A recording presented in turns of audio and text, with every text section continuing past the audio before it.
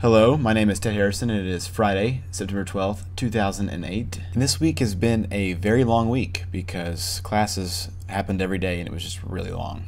I'd like to start off by talking about the people who say like or after like everything they say. Like when you're talking and you're like, so the other day like we were walking down the street like and we saw like that guy over there and that girl like was like hanging out and she was like talking to him. Or we were going to the store and this guy like came and like tried to take my stuff and then like he took it and I didn't have any stuff. It kind of makes me want to strangle myself.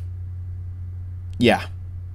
I've decided though that the worst of all of that is the Barack Obama love. It's the person who's like, Obama is so cool. Obama did this the other day. Obama loves little kids. Obama saved the fish. Obama saves the world. Obama is so awesome. Obama is the greatest. Obama. When I ask them though, what's so great about Obama? And they just say, oh, Obama's great. I then have to prod a little further. What do you like about Obama? Well, he wants change. That was very deep. Congratulations. Then I try to answer, and I start by saying something like, okay, well, what do you think are his stance on some of these issues? And all I get is Obama.